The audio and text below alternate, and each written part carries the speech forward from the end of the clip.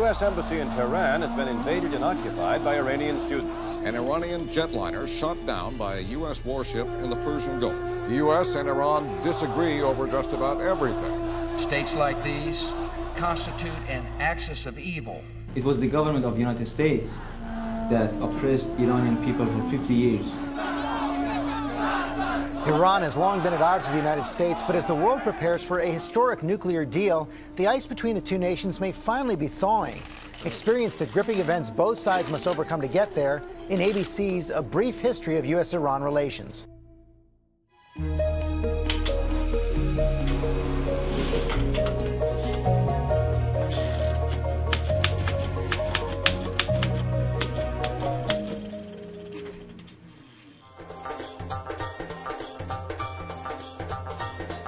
Tehran, 1951. After years of foreign governments controlling their oil fields, Iranians looked to reclaim their natural resources. There was a strong feeling amongst the Iranians that the country's most important resource, oil, didn't belong to Iranians, it belonged to the British. So in a move that stuns the West, Iran's democratically elected Prime Minister Mohammad Mossadegh nationalizes the Iranian oil industry, previously controlled by the British. England had spent millions to develop this oil, expropriated by Mossadegh. Mossadegh was a quintessential nationalist politician who saw Iran's oil resource being exploited by the British, and he simply wanted an equitable deal. The British and the United States took exception to Mossadegh's nationalism, and they feared that Iran was veering too close to communism, to the Soviet Union. And so you saw Operation Ajax, the 1953 coup against Mossadegh. That operation is carried out by the CIA's top operative in Tehran, Kermit Roosevelt, who orchestrates a coup to replace Mossadegh with Mohammad Reza Pahlavi, a former exiled monarch also known as the Shah. Climaxing a contest for rule, the Shah of Iran returned to Tehran. And what followed then was Mossadegh went into internal exile. He died under house arrest, and the Shah started to rule with a much heavier hand. For the next 20 years, the Shah and the United States grew still closer. The White House is ablaze as the Shah and his lovely queen arrive for a state dinner. Until in the 1970s, Iran became America's strongest ally in the Persian Gulf. At one point, even the single biggest purchaser of American weapons. Americans and Iranians were experiencing a love affair. I do not remember any request we made of him that he refused. The United States saw in Iran as a very important partner for energy, and the Shah saw in the United States a very important partner for Iran's security and for security in the Persian Gulf. 4 years later, in 1957, the U.S. helped establish the Shah's brutal secret police known as SAVAK, so brutal that Amnesty International named Iran one of the world's worst violators of human rights. SAVAK was known to engage in torture, and for that reason it was something that a lot of Iranians feared. And to make matters worse, President Jimmy Carter, known for his human rights initiatives, welcomes the Shah to the White House in 1977. And he toasted the Shah of Iran and said that Iran, because of the great leadership of the Shah, is an island of stability in one of the more troubled areas of the world. There was resentment towards Carter's speech because on one hand he was paying lip service to human rights, and on the other hand he anointed the Shah as his best friend. He didn't criticize the Shah's human rights records. Unknown to Carter, the Shah's days in power are numbered.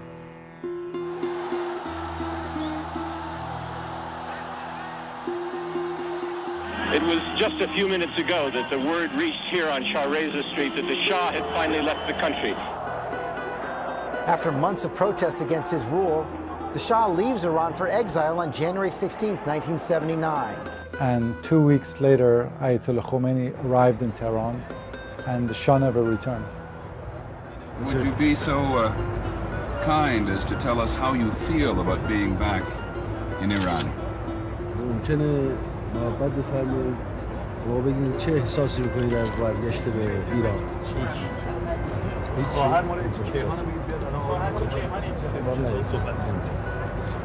Doesn't make any comment. Meanwhile, a cancer-ridden Shah travels from country to country seeking a temporary residence and medical care before President Carter reluctantly grants him asylum in the United States. Well, Carter was reluctant to allowed the Shah to enter the United States, fearful that it was going to spark a backlash within Iran. And in some ways, he turned out to be prescient. The U.S. Embassy in Tehran has been invaded and occupied by Iranian students. The Iranians had fought U.S. Marine Guards for 3 hours for control of the embassy. The American hostages were blindfolded, handcuffed, and marched out on the U.S. Embassy's front steps by the revolutionary students. For the next 444 days, 52 Americans are held captive in what becomes known as the Iranian hostage crisis. The chance for the United States to return Shah to Iran and to expect as a price that we will send these people into the United States. I am ordering that we discontinue purchasing of any oil from Iran for delivery to this country. The Iranian hostage crisis essentially sabotaged Jimmy Carter's chances of re-election because this was daily humiliation for the United States. The program Nightline was born as a result of the hostage crisis, and it showed on a daily basis to Americans how this faraway third world country was humiliating them every single day. Less than a year later, Iraq invades Iran, hoping to take advantage of the revolutionary chaos, and it ignites the Iran-Iraq War. Iranian shells are now raining ever nearer the Iraqi positions. Henry Kissinger famously said during the Iran-Iraq War, the only problem is that they can't both lose. And when Iran appeared to be winning the war, America tilted towards Iraq. It wasn't just a tilt toward Iraq, it was an opening of the floodgates. Throughout the 8-year war, the U.S. supplied Saddam Hussein and his Iraqi army with intelligence reports, billions of dollars, military technology, even chemical weapons to fight the Iranians. To this day, this is a major source of antagonism which Iran's leadership harbors towards the United States. The Iran-Iraq War was the bloodiest battle of the second half of the 20th century. And after 8 years of fighting, the boundaries didn't change 1 inch. During the war, the Iranian-backed Lebanese militant group known as Hezbollah carries out a deadly attack against U.S. Marines barracks in Beirut, killing 241 Americans and further straining U.S.-Iran relations. And then a bizarre twist. In November of 1986, the world learns of a series of secretive arms sales to Iran, an action that would come to be known as the Iran-Contra scandal. That action involved profits of up to $30 million from U.S. arms sales to Iran being secretly funneled to Contra rebels fighting in Nicaragua. President Reagan tries to downplay the arms sales. These modest deliveries taken together could easily fit into a single cargo plane. But the Iranians see it differently. They saw Iran-Contra as an example of U.S. duplicity, that on one hand America is willing to provide Iran arms, but on the other hand, America was still supporting Saddam Hussein during the Iran-Iraq War.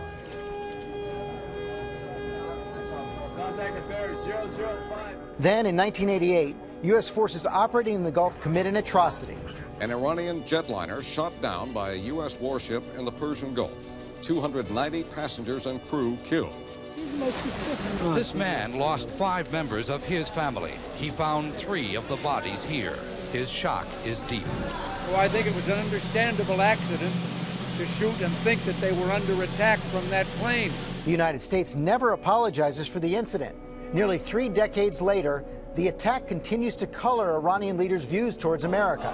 The Iranian leadership has a long list of past American transgressions, and the shooting down of the civilian airliner is towards the top of that list.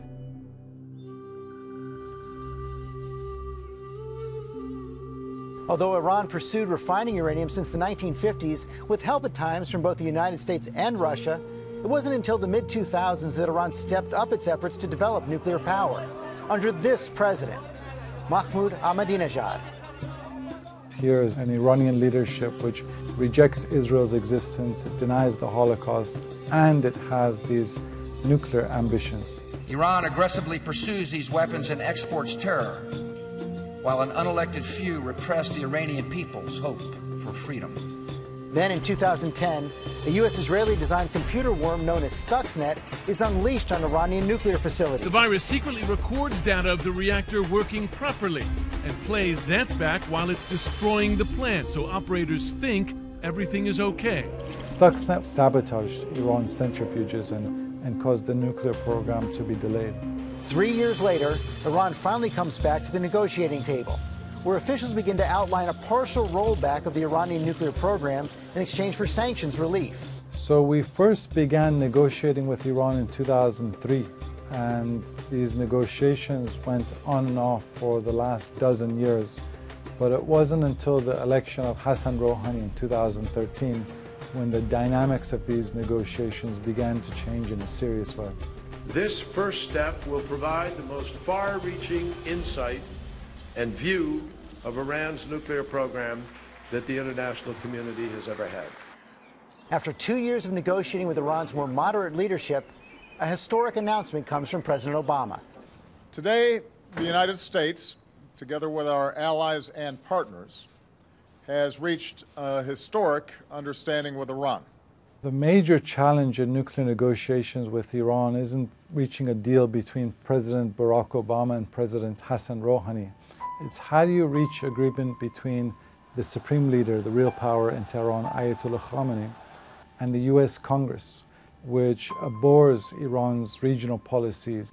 Getting those two actors to sign the same document would prove to be extremely difficult. And even though Iran has provided crucial support in the fight against ISIS, its support for rebels in Yemen poses yet another obstacle for improving relations with the West. If anything is certain, it's that each time the US and Iran meet, both nations have a lot of history to overcome.